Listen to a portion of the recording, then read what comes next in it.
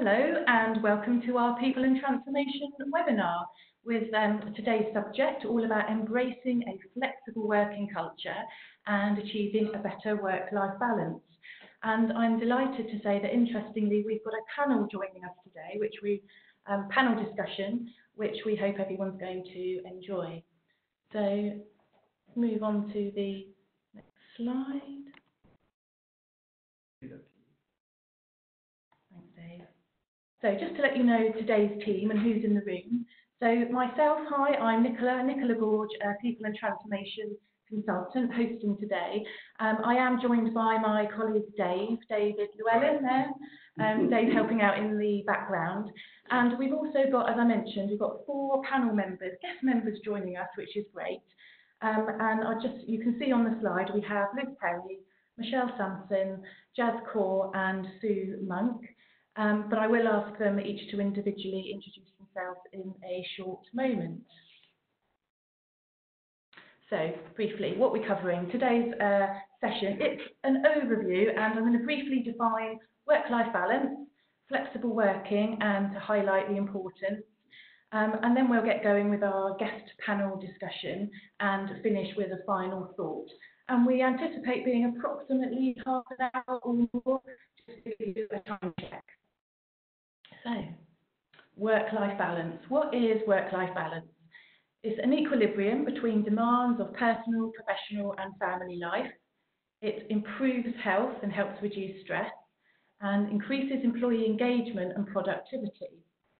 As an important note, work-life balance is the top voluntary reason for leaving, which is stated by our employees leaving us in our MBT leaving surveys, and therefore is something of importance that we need to consider.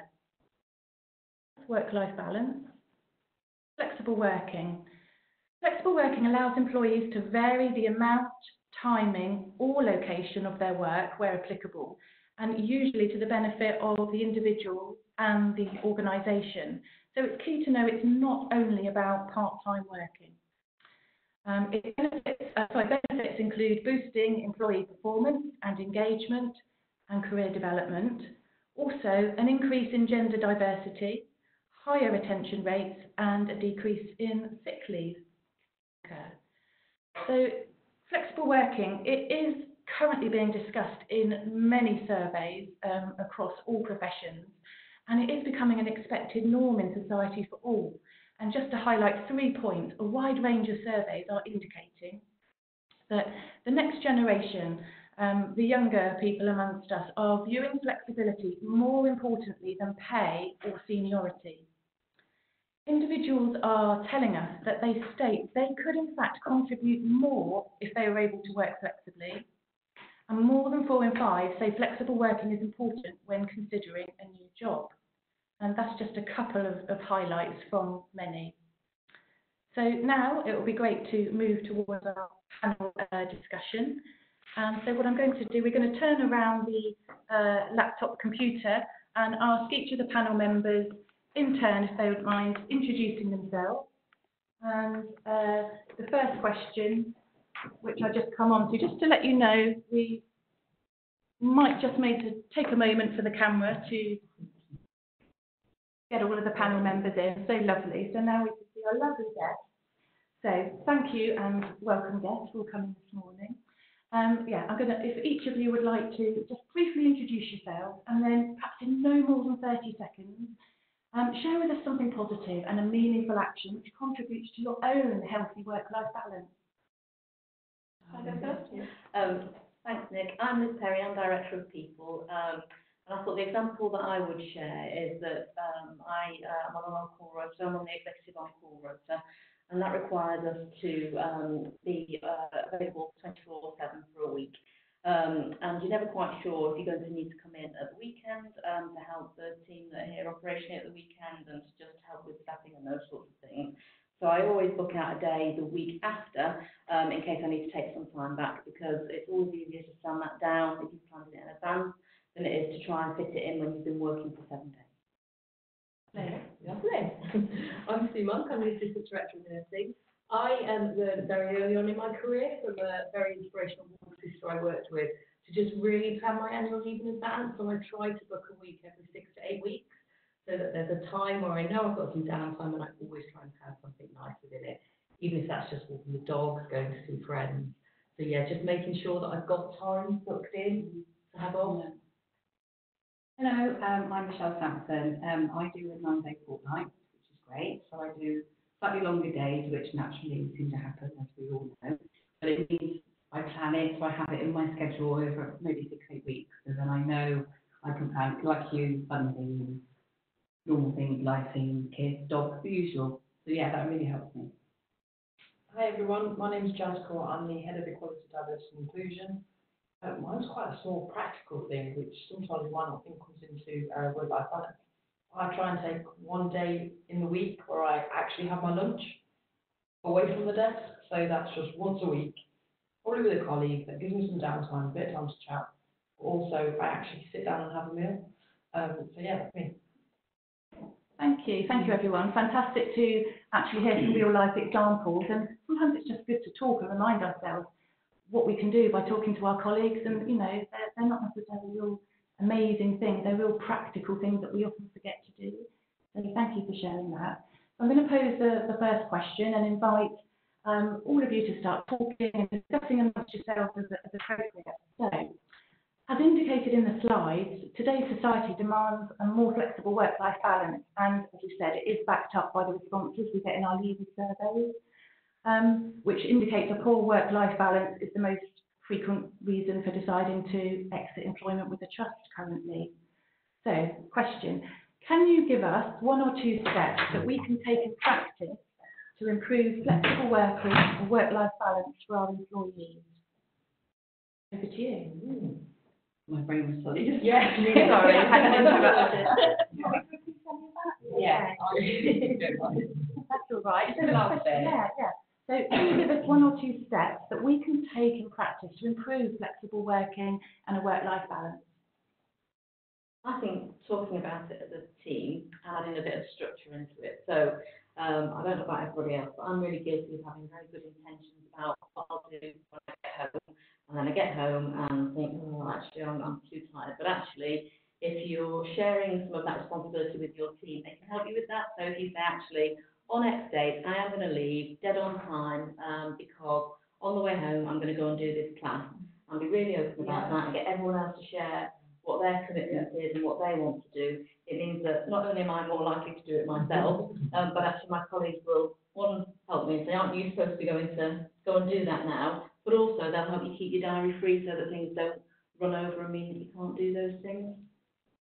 I suppose there's also something about, we tend to make assumptions when we think about work-life balance, because we know what it is that the person wants. Yeah. So I suppose one of the really important things is to sort of keep an open mind, because it means different things at different times. I might be 25 and single, but I still want flexible working and work-life balance. And my reasons are less justified than somebody else's, just different. That's quite, I think we often think about flexible working when people have been on maternity or paternity leave, and also when people have older relatives, but we don't tend to think about it as much, I think, as managers and leaders at all the different phases of life. And it's equally important. Absolutely, yeah. And that balancing that is how we need to support managers. How you balance all the different competing priorities in our varied ages of a workforce. Yeah.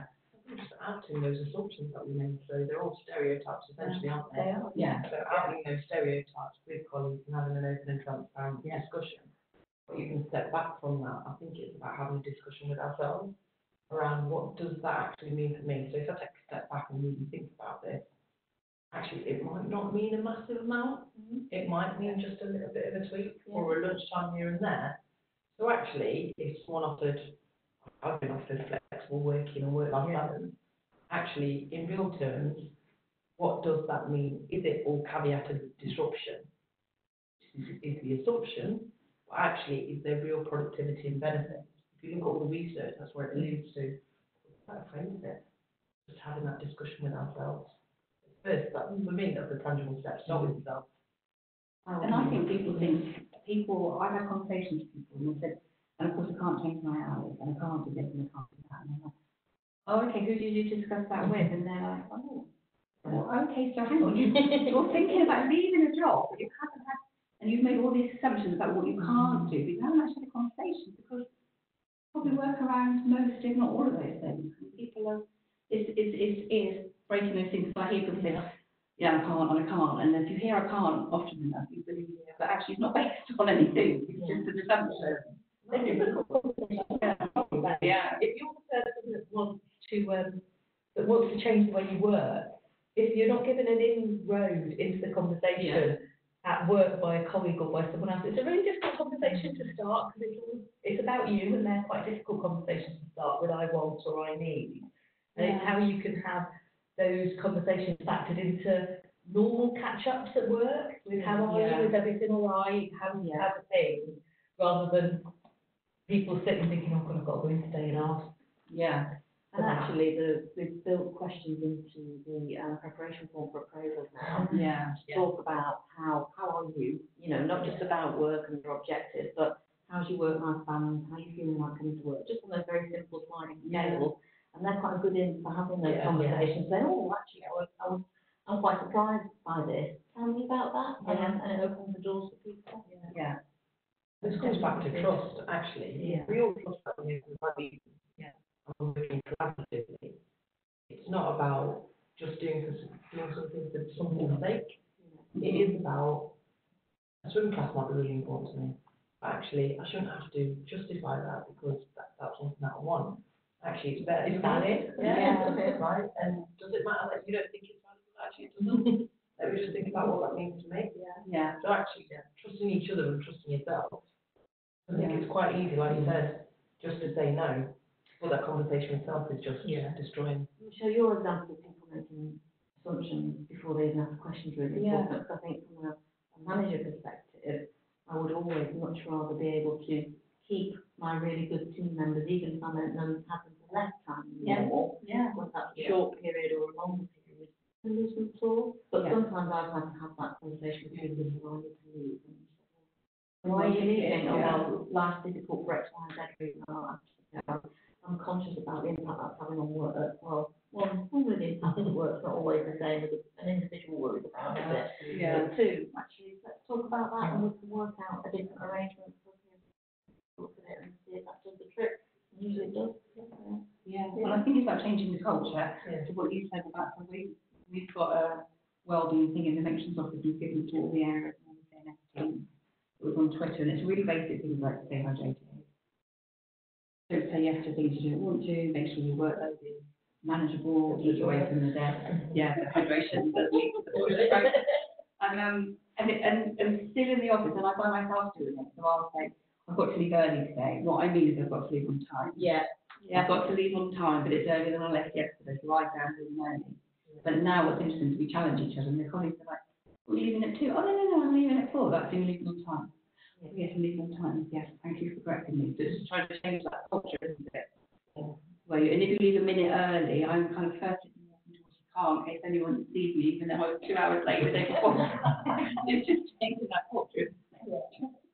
So that's where we need to make those conversations much more open. And actually, and we all know, don't we, there's times in our lives where we can give much more, and there's times in our lives where we can give the right amount. But it's not less, it's just the right amount. And that's the nature of the NHS, so and that's what you fine. You feel guilty when you've given more, but it's actually, bringing it back in line to actually the requirements. And the main thing is, have you been able to do what's your core job, what you're there to do? And if you have, then that's fine. You don't need to do everything. Thank you, ladies. Some really good practical examples there. And I just heard you mention the word culture. So even if it's a summary, perhaps, of what you've already mentioned, what really needs to change in order that MBT becomes recognised as an employer truly embracing a flexible working culture? What needs to change? I think we've already alluded to some of it. It's about the conversation and the myth-busting assumptions, but getting under that conversation, so getting under why managers are worried about flexible working requests, and there's lots of really valid reasons why they worry about it, and there's some that are more practical that we can work through, and there are some that the organisation has to own and help work through. But until we really flush out all those concerns and those barriers, however legitimate or not they are, and have the conversation, I think it's going to be really tricky for us. But I think we're getting better at it. I think we are. I think one of the things that's definitely there is that openness in teams as well. So I'm thinking from a ward system, ward charge nurse perspective, you know, they're very busy people. They're trying to manage a roster, keep everybody happy. That's a really difficult thing to do. But actually, for every person that wants to work nights, there's probably somebody sitting there going, I hate nights, I really just want to work days. And it's about how we have those conversations and allow the teams to decide how they are happy to work as well, rather than us assume that actually that's not fair. And people talk about fairness quite a lot, but it's an assumed fairness without actually knowing. Michelle, you said earlier on about I can't. Well, actually, if we haven't asked or looked and seen, then actually there's probably, for each person, there's probably somebody else thinking, well, I'd like to do the opposite of that, and we just need to find a way of having those really open conversations with teams that aren't based on judgment or blame. Well, it's like the Christmas on duty. Oh, So yeah. much anxiety. The Christmas on duty. But I used to get violence with my sister, and I just used to put all the shifts on the wall, and I'd be like, you're all adults, you're all here, I'm going to walk away, or I'm going to see what happens, and it always wrote itself. It always wrote itself, because people are genuinely pretty sensible and want different things. And I trust that this is going to work, and it would. You'd have one shift. Okay, guys, that's not going to happen, is it? Because you've got one person on the late and 24 on the early. And then they would all talk amongst themselves, and it genuinely everybody would sort itself. And it's really important to share that responsibility, and it's not just your responsibility, it's making sure that people there to deliver care to the patient. It's a team responsibility. Yeah, and I hear them saying, well, I travel to see my family, but I'm in Bristol, so actually I can't do. And you hear the conversations, and it's all different things for different people. And if you can do those things at what is probably one of the busier festive seasons, because regardless of your religions or beliefs, there are somebody that you want to see or something you want to do around the holiday time. If you can do it at a busier time, then actually the rest of the year probably a little bit easier. Yeah. Exactly. And that kind of succinctly comes into a summary for me in terms of trust and transparency. It's not necessarily something different, but it is very much about more of that trust and transparency piece. And a lot of people get nervous with equality. Actually, this person's got this and this person's got that. So equality is about quality of outcome and quality of experience. It's not about giving everybody the same thing. And that's a real big illusion that we have and nervousness around is the perception about equality. Right, have I done the right thing? I'm doing too much, I'm doing too less. Yeah. And then this intrinsic feeling of nervousness that appears. But actually, having those discussions, empowering each other with the ownership of the team. It's like you said, it's everybody's. And actually, the organisational goal and outcomes are everybody's. So that trust there and the transparency, collaboratively, you just keep kind of building on that. Win-win. Yeah. Any other considerations to share with managers when dealing with the aspect of fairness? I would say sometimes it's inherent and we're having a conversation with ourselves. That's the most challenging bit. And there's this persona of what a manager should look like.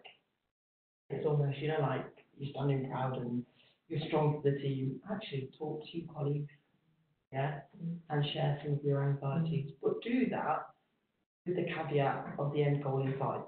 That's the thing that I would say. Actually, what is the end goal that you're trying to deliver? And sometimes vulnerability can be really endearing. Actually, if you don't know what to do, you're sharing that. Come on, let's chip in and work it out together because it's a collective challenge. Yeah, you're not raising the problem, you're asking for No, that bit, I think, because of the nature of our organisation, sometimes we do just want to be strong and we want to protect our team. But actually, and that sometimes has the opposite effect.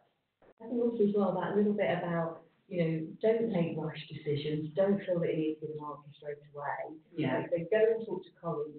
But sometimes actually it's also, going, well, so thinking from a nursing perspective, we all know there's different shifts, there's different times. actually, do you know what, let me go away, see what I can do, and if I can't fix that here, where can I find you something that meets what you need, that allows you to remain at work, and so those types of conversations, and actually you often find when the teams network, that they often do come up with the solution. That's what's showing that. We're a big old organisation, Yeah, aren't it we? is. So we should be able to find Yeah. different solutions. Yeah, but I do understand, I do hear autistic, they do have an anxiety around. If I do that person, I've got to do every hour, but it might be only that person that wants that. Do that. So it's that anxiety, now there are people who do it. Everybody's willing to do it, but no, everybody won't because they're not that person, but and the leave it with me is a brilliant sentence, isn't it? Yeah, we just think about that. I have no idea. And then you ask people and everyone's like, no, I don't know what that. Oh, okay, so it is about this person, yes, we could facilitate that.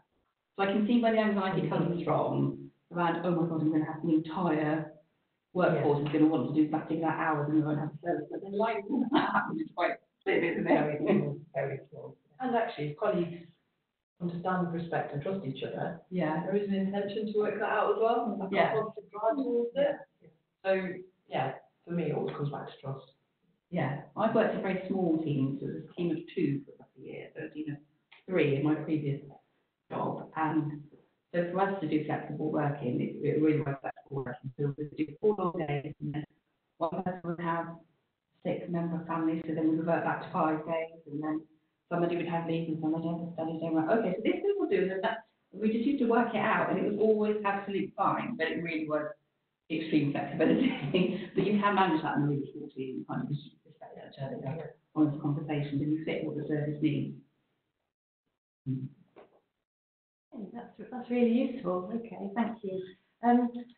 Next question. Managers tell us that supporting, and this will come through, I'm sure, in terms of the items you've already shared with us, that a supporting flexible working request can be a challenge, which I think you've been sharing with us.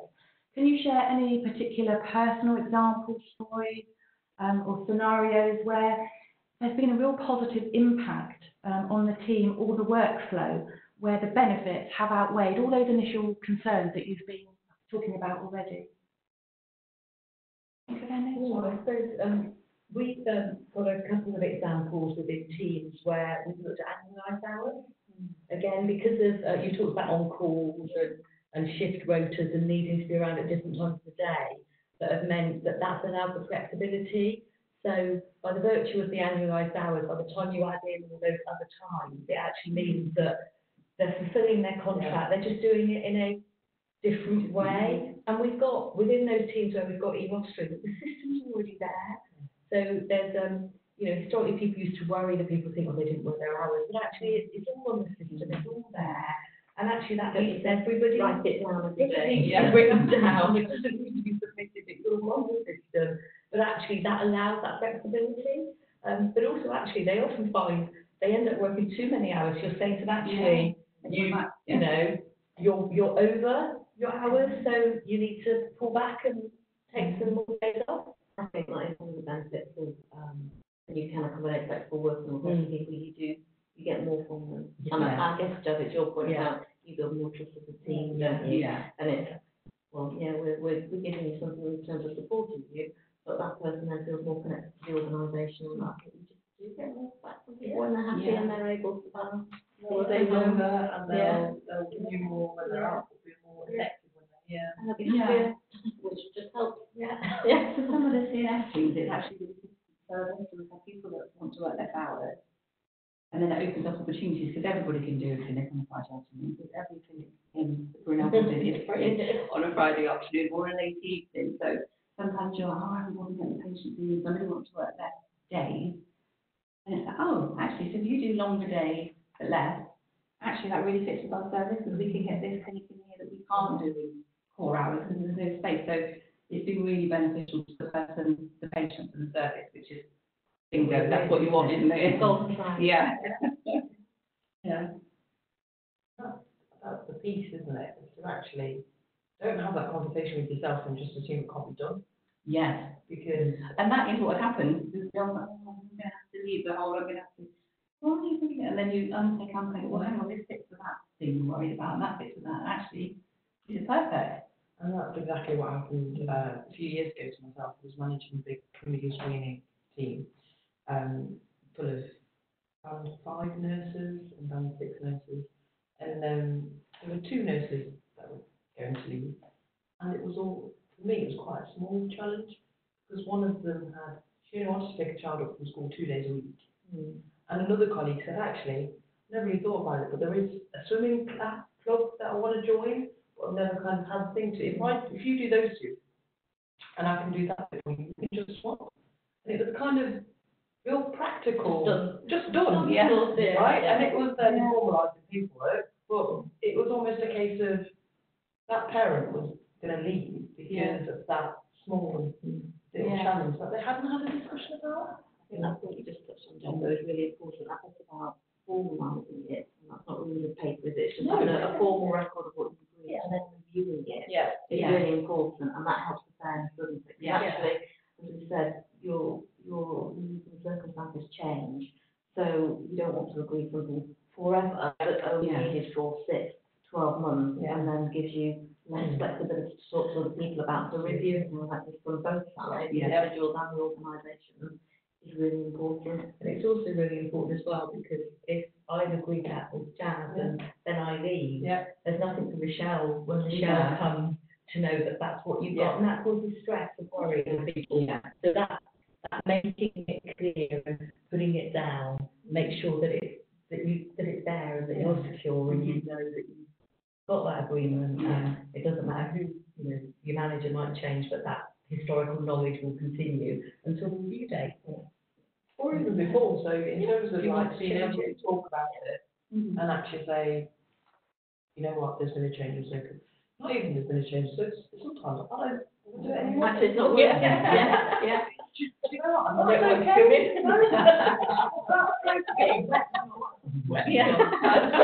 Even before you're kind of going down that road, and so that conversation yourself again, actually, is it okay for me to want to change because of this person who always football to get this in the first place? Yes, it is. Yeah. So then it comes back to, do I trust myself? Well, yeah, I do. So why am I not having this conversation outside of me in my own head? Because by the time we said it out loud, it's a massive thing that doesn't actually need to be that big. Yeah, and that trying it's really important, isn't it? Because actually, for a manager who thinks, oh, I really want to help this person, but I'm not quite sure. You could say, look, I'm not sure, but let's give it a go for 3-6 months, and then have a review about it. I'm not making a commitment beyond that time, but I'll do my very best to make it happen. So then you'll try that in a safe environment. It's scary, isn't it? Essentially. It is, because it's sad that people think their option is stay as they are or leave.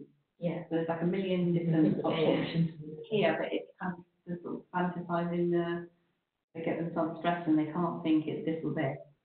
So it'd be really interesting to know, you were saying about the exit issues, it'd be really interesting to unpick what conversations had happened before and had there been options. It'd be really interesting to know that, wouldn't it? And actually, if people aren't receiving the same conversation that we would want to have with our team, we need to understand that as well. Exactly. If it is hard for people and they're not getting a positive response, we need to work with those people to understand why What happened, and help them. And the fact of having that question in the appraisal paperwork now when you're preparing is really good. And then what we need to do then is maybe pick that up through the year. So it's not just a conversation that you have once, but it primes that conversation about how we get teams to be thinking actually to check in through the year.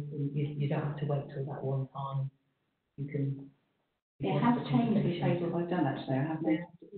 I've had CNSs in different specialties who have just come with, it was a team of 2, they both had major bereavement, they both lost a parent in the same year, really difficult, challenging years, but they delivered this fabulous service. The service didn't know that anything traumatic happened to these people. I did both their appraisals separately, and they both came with, haven't achieved anything this year.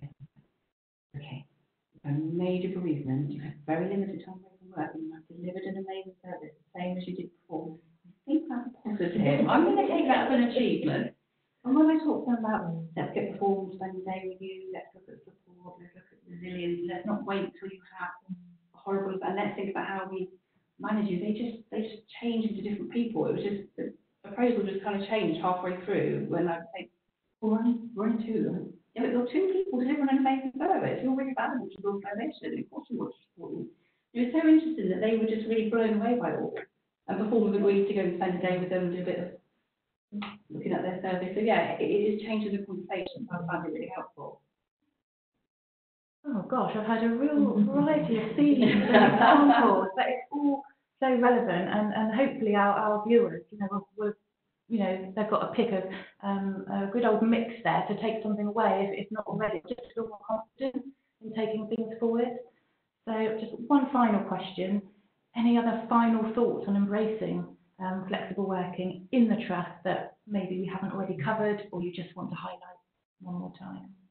I think we probably all need to role model. That's probably something that's really important, and us to talk more openly about it. That's it for me. That's Role all modeling. So actually, rather than conversation itself, it's conversation out loud with someone else, or maybe 3 or 4 people, and being those change agents. And that's not dramatic, kind of big fireworks. It's just that start of a conversation. Actually, what does it mean to you? What you nervous about? What you like about it? What your role model is. Yeah, but I think about I'm going for my lunch now, turn the computer off. It's a tiny thing, but probably would be massively powerful, wouldn't it? Yeah. And that's how you change the culture, isn't it? Like a little bit, it's very consistent. Brilliant, thank you. Okay, just going to move the camera around again. Thank you, ladies. So lots of good discussion there, and I'm just going to highlight a couple of points that I've heard, such as what really came through nice and strongly was discussions, don't make assumptions, people might be concerned or worried, share things. It was about, I heard people saying about making a commitment. Sometimes if you just share it with one other person, I'm going to have my lunch today, it makes you actually do it, which is a great thing.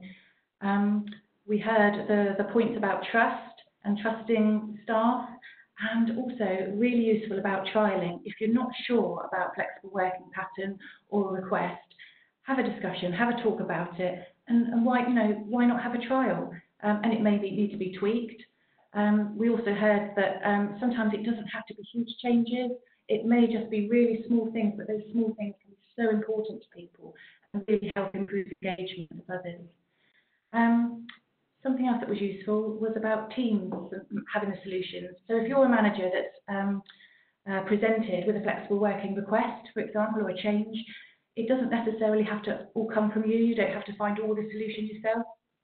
Sometimes opening up, not only having the discussion with an individual, but with a wider team to help that engagement from all can be quite powerful. And also heard towards the end there about role modelling. Let's all role model for the benefit of us all in the trust. So thank you very much, ladies. A final thought we're going to leave you with, and you can see on the final slide, this is a quote from an MBT manager in the last couple of months, which I'll read out. We tend to think about why we reject a flexible working request rather than consider a less than traditional way of working, and potential positives of smarter working. And I thought that was quite a useful quote, and hopefully we can change on that, but it was interesting that a manager could see that but could also see the benefits, and I just want to share that was from a survey through Jacob Wilding, who joined us in the summer from University of West of England for his project with the Trust on flexible working. That was a live manager quote. So we come to the end of our webinar today, but just to remind you all of ongoing support and guidance, including work-life balance, flexible working. Don't forget that we have our People and Transformation daily manager advice sessions, health and well-being, and all the activities that we've got in Guy's team. Includes carer support, so get in contact with the team if you want to know more there. Specific MBT policies, we've got flexible working policy, a retirement user guide, and don't forget the special leave policy. That may be useful as well, particularly for short-term, perhaps temporary needs. And we're working on a flexible working brochure to provide you with some more guidance and toolkit information and practical examples, which we will be putting on the HR portal when that's finished. And do make use of your trade union representatives who can be, extremely supportive in these matters. And in addition, you can see on the slide, don't forget to connect with us in all the normal ways. Twitter, advice sessions, through the Happy app, and of course, emailing the team. And that leaves me to say thank you, everyone. A particular thank you to our panel guests today. Been really useful discussion. Enjoyed that. And just ask all of our viewers to leave us thinking about how we can just make those tweaks and to work forward with a smarter working and helping our work-life balance. Thank you, everyone. Bye-bye for now. Thank you.